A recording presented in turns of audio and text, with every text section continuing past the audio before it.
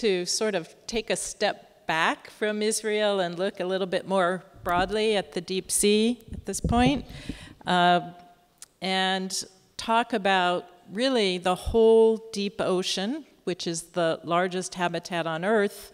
I'm defining this as the region below 200 meters. Here, the deep sea comprises 2/3 of the surface area of our planet and represents something like 90% of the habitable volume. And because it's so vast and remote and expensive to access, we've really seen very little of the deep sea floor, less than 5%, and as a result, most of the marine species remain undescribed. So what I'd like to do this afternoon is tell you a little bit about how our view of the ocean, the deep ocean, has changed in recent decades, why we and what we've learned about biodiversity of habitats, why we should care about this, and then I'll discuss a process that I call deep ocean industrialization. You've actually been hearing about it already today. And then I'll discuss the kind of stewardship imperative that this industrialization creates. So let me start just with the question, what makes the deep ocean special? For one thing, it is actually vast. It goes on for, single habitats may go on for tens of thousands of kilometers. It's also extremely deep. The deepest spot is more than 10,900 meters in depth, and the average depth of the ocean is 3.8 kilometers. Because it's so deep, most of it has no light, and it has very high pressure. At the bottom of the Mariana Trench, the deepest spot, the pressure is equivalent to a human lifting 50 jumbo jets. That's what the organisms experience. And because of all this, exploration of the deep sea is very much dependent on science and technology. And this means it's extremely expensive. And as a result, we've actually not had much access to the deep sea, and at some level this has actually acted to protect the deep sea environments. But another very important feature of the deep sea is that it simply is very little known. And quoting Donald Rumsfeld, our former defense secretary, we know there are some things we do not know, but there are also unknown unknowns. The ones we don't know, we don't know. And I have to say that most of the deep sea falls into this last category. So exploration of the deep sea began in the 1850s. Serious exploration, and probably you've all heard of the Challenger expedition. There have been many other national expeditions, and the first 100 years of study, basically from surface ships, has revealed an environment that was cold, dark, with high pressure. We believed it was fairly homogeneous and stable and quite food limited, essentially a mud-covered desert. However, the last 40 years have revealed really a wealth of environmental heterogeneity as a result of new technological innovations, and you've been hearing about them already today. We have multi-beam sonar, which allows us to map the seafloor. We have acoustical tools. We can see fish, and we can also see methane flares, for example. We have HOVs, human-operated vehicles, ROVs, camera sleds, AUVs. You've already heard about all of these. And they've really created a very different impression of the seafloor. We now know that it's not flat and homogeneous. There are somewhere between 30 to 50,000 seamounts, a kilometer high, all over the deep ocean.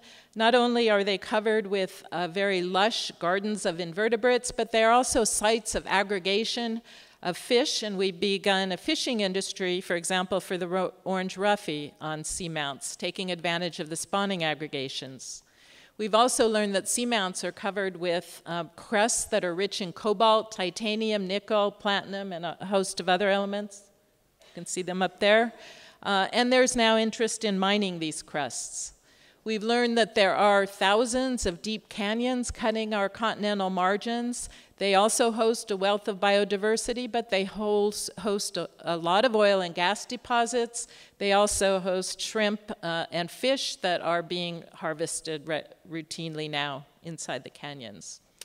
We've learned that there are biotic communities or biotic reefs formed by deep sea corals and by sponges that also are home to a great diversity of animals. They provide important nursery functions, and they can be very large, go on for kilometers in the deep ocean.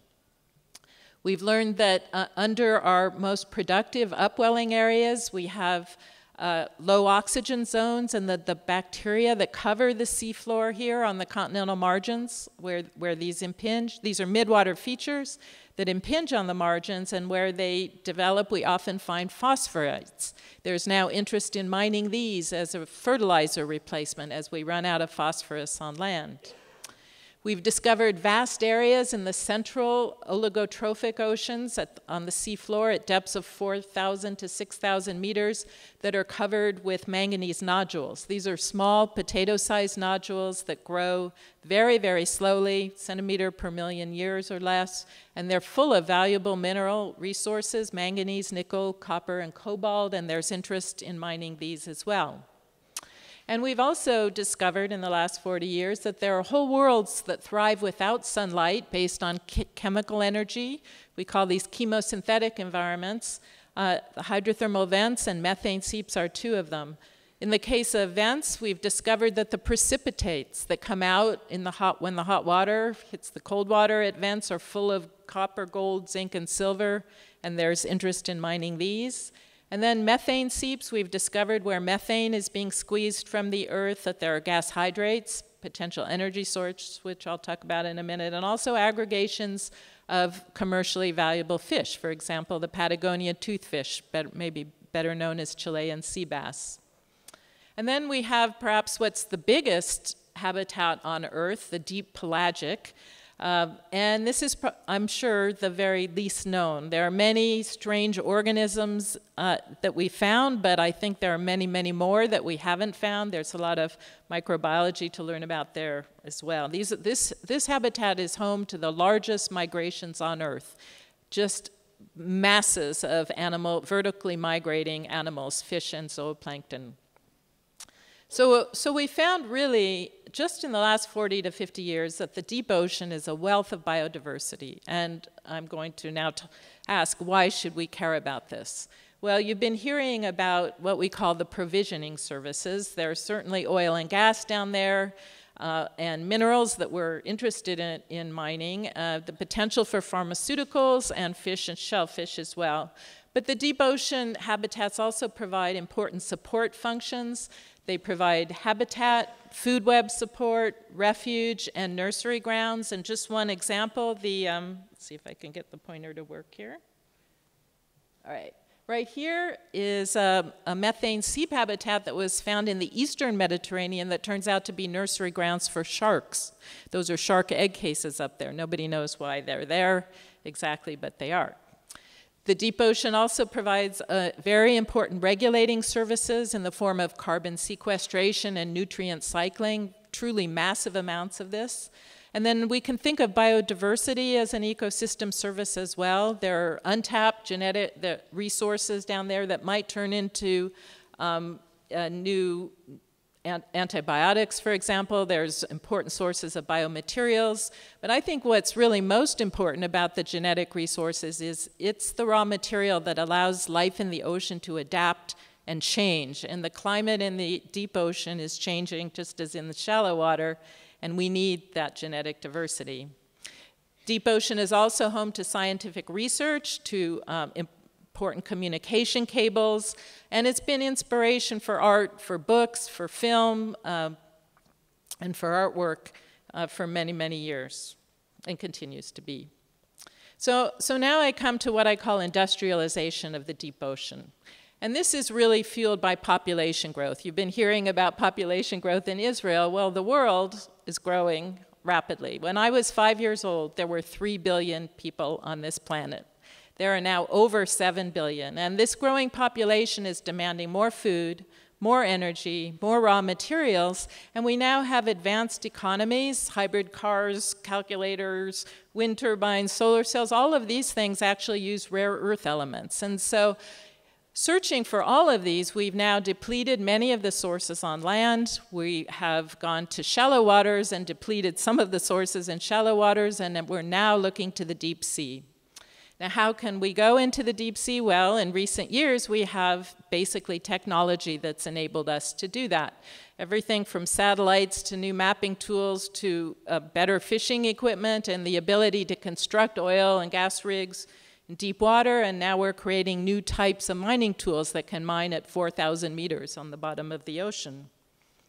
So what are we doing with this? Well, we're certainly fishing deeper and deeper. This figure shows fishing in tens of millions of tons, and you can see that after 2000, we're routinely fishing down to depths of 1,500 meters or more.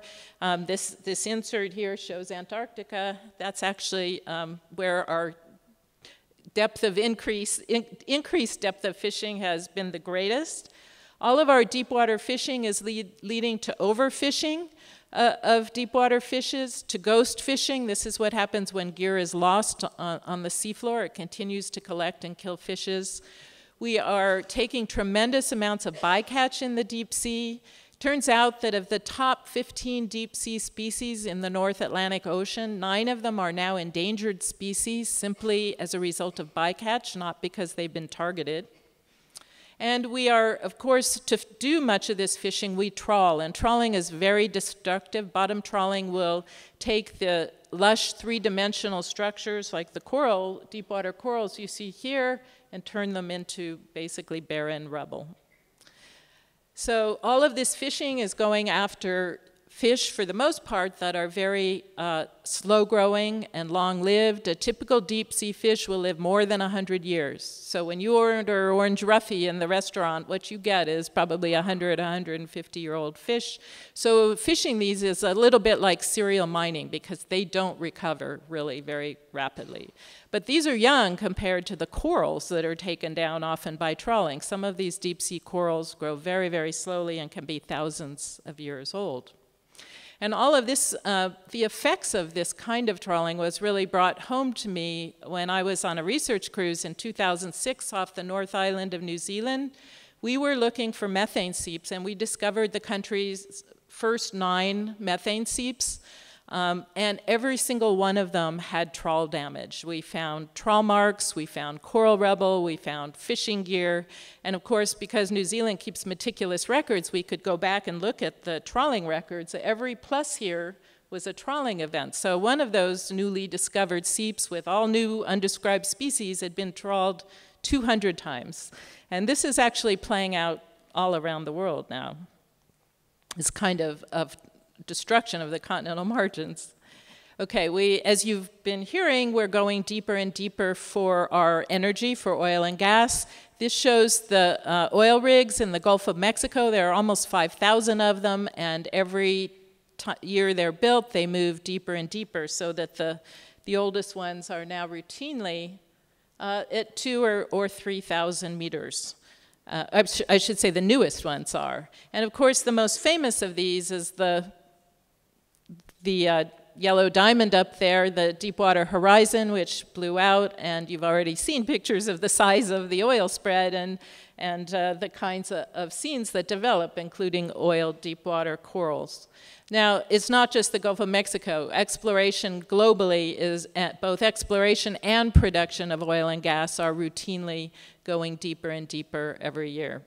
And this is a figure that shows some of the lease claims. You've seen figures like this already today that show all the different kinds of energy interests and land claims in the Eastern Mediterranean. And it's quite complicated, as you can guess, and I would expect things to be going deeper and deeper over time. These gas seeps, those are the red dots you see there, are almost certainly associated with methane seep type communities like the tube worms you see here. Now, another potential resource, energy resource, is gas hydrate. This is frozen methane that's frozen in basically water molecules, and it's a solid at high temperature and pressure, and gas hydrates are basically present all over the continental margins, as you see up there. Many known, many more inferred. It's probably the greatest energy source on the planet. It's much more than what we have in our oil and gas reserves, but it's because it's under very high pressure and can be explosive. When the pressure is reduced, it's very hard to actually extract it. However, Japan has some pilot stations. They're working on extracting gas hydrates as a source of energy. Another resource of interest in the deep sea are the marine phosphates. I've already mentioned them. They develop along upwelling or productive margins. There are sites of modern phosphogenesis and fossil phosphates, and there are 3 places in the world where there are already lease claims to mine these at shallow upper slope depths, so off New Zealand, off Namibia, and off Mexico. New Zealand has a moratorium. These 2 countries are actually examining the environmental impact assessment for phosphate mining right now and trying to make decisions. But one of the important things to know about phosphorite sites is they're upwelling sites. They're very productive and they support very critical fisheries. So for example, off Namibia, the same bacteria that sequester the phosphates are home to worms and bearded gobies that migrate up and feed hake and horse mackerel, which are Namibia's major fisheries. And those fish also feed rich mammal populations and bird populations in the very productive Benguela ecosystem. And all of that happens at the exact same location that they proposed to mine the phosphates. The same thing is playing out in New Zealand and Mexico.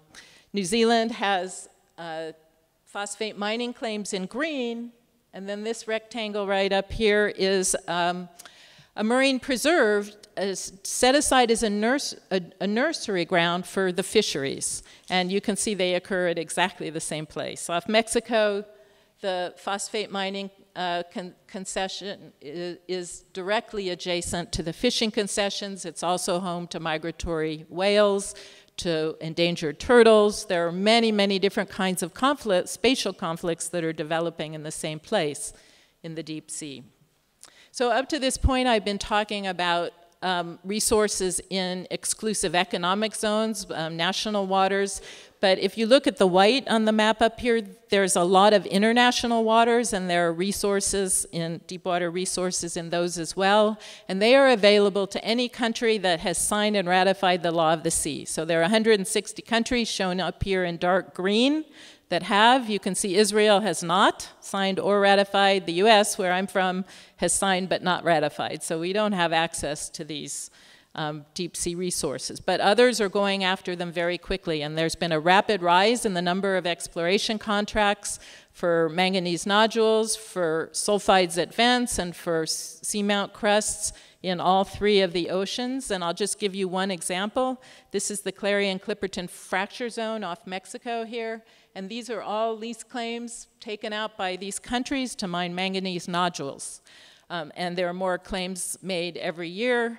And there's some effort to set aside terrain to protect areas. Those are the green squares you see here have been set aside as no-claim zones without actually knowing what's out there, but with the idea that there needs to be some preservation. Each of these is 400 kilometers on a side, just to give you some idea of the size of these claims. They're the size of whole countries.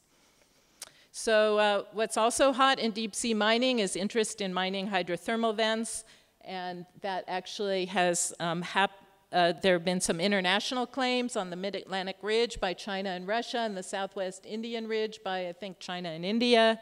And then there are claims within territorial waters. Almost all the South Pacific islands, which have these massive EEZs, have venting areas, and so their mining companies have gone in and leased. And I think none of this has actually happened yet, none of the deep sea mining, but we expect to see Papua New Guinea and Nautilus Minerals have the first deep sea mines within the next couple of years. And oh yes, I forgot to mention, the Red Sea has a lot of vent minerals resources, and there's a lot of interest in mining those as well. And then I mentioned cobalt crusts on seamounts. There are leases being taken out for mining seamount crusts. But we aren't only taking things out of the deep ocean or interested in extracting, we also put things in the deep ocean. So in the past, we put in radioactive waste and sewage, but that's been banned by the London Dumping Convention. However, there is a loophole in that convention that allows countries to put terrestrial mine tailings, very toxic compounds, down on the continental slope into the deep sea. So that's happening in Indonesia, Norway, Papua New Guinea, and several other countries. Chile's looking at doing this. But we end up with also a lot of waste and debris in the deep ocean as the result of earthquakes and tsunamis and accidents and whatever comes down the river and through the canyons. So there's a lot happening out there. And you've been hearing already a little bit about the jurisdictions, the complex jurisdictions. And I think I just want to point out a few things, and you've already heard a little bit about this. The sectors are managed separately. So fishing, energy, and minerals almost always have separate ministries, many that don't talk to each other within each country. And in international waters, so for many countries it's beyond 200 miles out, but for Israel, of course, there is no international waters right out in the Mediterranean, I don't think. But in the rest of the ocean, the seafloor is called the area, and it's managed by the International Seabed Authority only for minerals. The water column is called the high seas, and it's managed by the FAO and regional fisheries management organizations, but only for fish.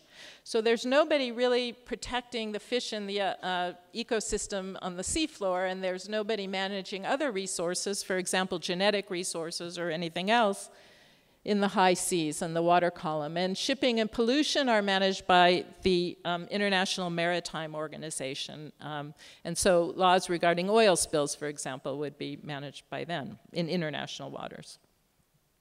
So there's a complex governance system. There's this siloing of the sectors that's problematic. And really, we're faced with the need to balance the use of resources that I've just described with the need to maintain the integrity of deep ocean ecosystems for future generations. And really, how do we go about doing this when there is a haphazard grabbing of resources, which is pretty much what's going on now on a first-come, first-served basis.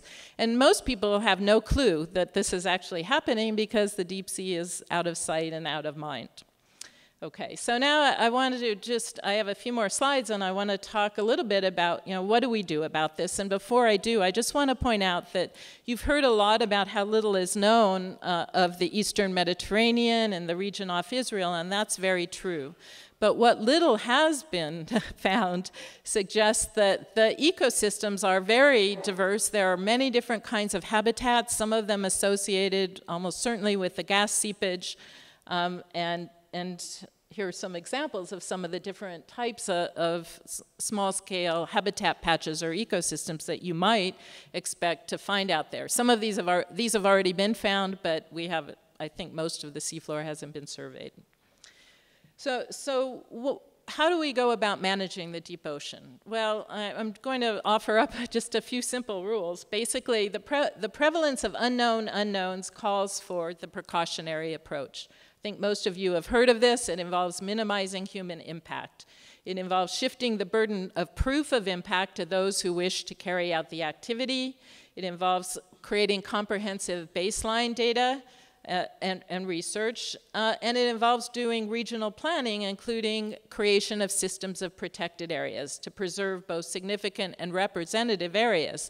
You've been hearing about some of the spatial planning that's happening in Israel, but I think it needs to move deeper and deeper, for sure.